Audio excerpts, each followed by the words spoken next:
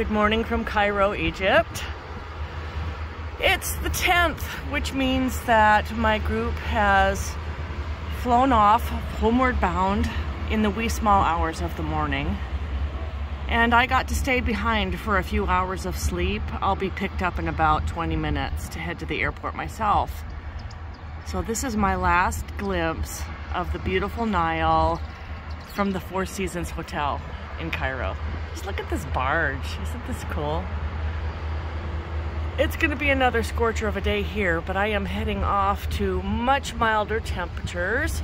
My flight lands in Dublin about 2 p.m. and I will be greeting my first Crafttours Ireland group tomorrow morning. So I hope if you're in that group, you're traveling safely.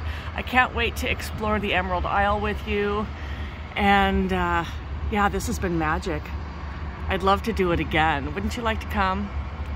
Man, maybe not in June when it's so hot. But you know what? The heat was part of the magic. It really was. It gives you a full understanding of what folks went through here thousands of years ago to build these monuments, the temples, the tombs, just the whole feel of the place. It wouldn't be Egypt without experiencing the desert and the heat.